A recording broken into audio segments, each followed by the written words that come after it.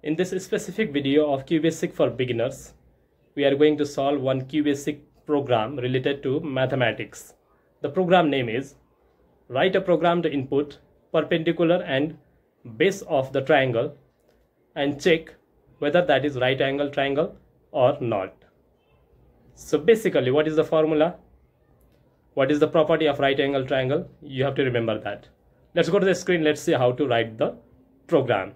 If you are new, just subscribe to my channel and watch the previous videos, which is for beginners, so you can learn QBasic.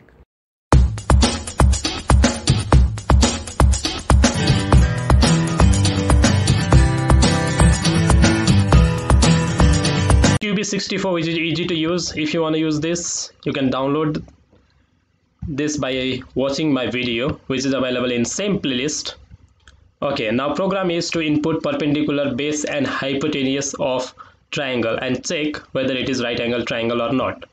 Okay, first of all, I will write here CLS and I will input these values, perpendicular base and hypotenuse. So I will write here input because we need this. Enter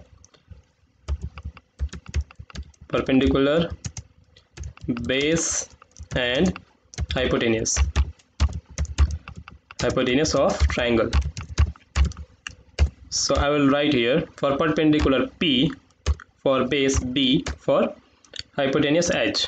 So these are the three values we need for this program. So then after that, right angle triangle or not. So basically we have to know the property of right angle triangle. The property of right angle triangle by using the Pythagoras theorem is the square of hypotenuse is equals to the sum of squares of other two sides. Square of hypotenuse is equals to sum of square of other two sides.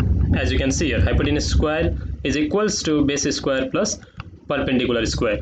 So you have to use this same formula here in QBasic by using the if statement. So if h for hypotenuse, h square is equals to perpendicular, p for perpendicular square plus b for base square.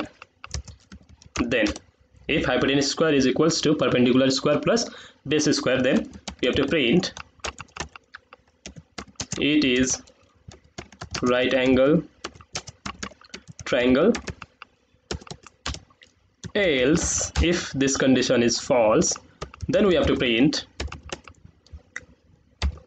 it is not right angle triangle. We have used if, so we have to write here end if and then end. There are other property of right angle triangle also, but we are dealing with this value, so we have to write this formula.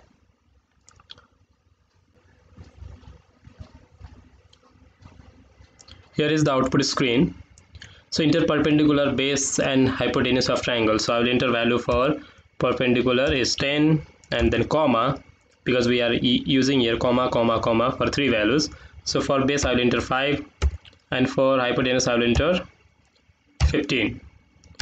I will press enter button. So it is not right angle triangle because this condition is false.